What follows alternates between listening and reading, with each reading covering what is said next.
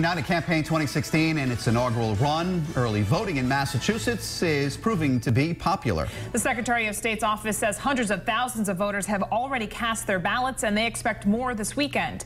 Shannon Heggie joins us in studio with the details. New at 5:30. Mike and Kelly, the Secretary of State's office says so far at least 288,000 people have voted in Massachusetts. Some towns haven't reported their outcomes, though, so that number is probably higher. Massachusetts did not have a town-by-town breakdown available or any data on early voter turnout by party. This year, Massachusetts is one of more than 30 states that allow early voting.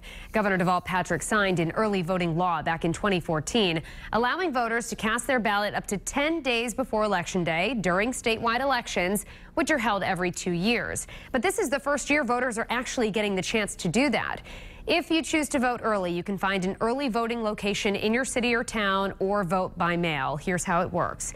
If you're voting in person, you can head to an early voting location. The election officials will check you in, similar to the process used on Election Day. After you cast your vote, you will seal your ballot into an envelope that will not be counted until Election Day. Early voting started on Monday, and it will run until November 4th. Rhode Island does not have early voting. I'm Shannon Heggie, Eyewitness News.